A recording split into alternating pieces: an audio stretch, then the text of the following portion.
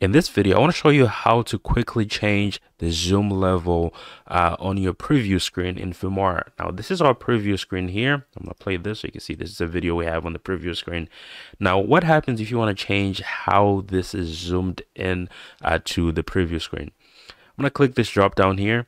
If you can see underneath the preview screen, there is a little computer here with a downward arrow right next to this the snapshot camera button. So click on that. This has quite a few options here. You want to go over to the zoom level, and as you can see, there's quite a few options here. Now, the default one is going to be set to fit because you always want it to fit the timeline. That is the default. Now, you also have options to change this here. So if I click 10%, you can see that this is going to be set to 10% of the preview screen, right? So if we go back to the zoom level, we do something like 200%. You can see that this is zoomed in here.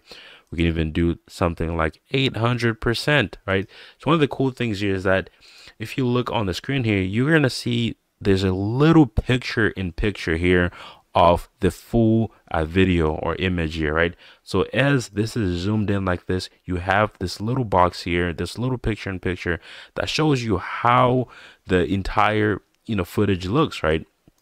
Now, the cool thing is you can even drag this across the screen if you're trying to find something specific.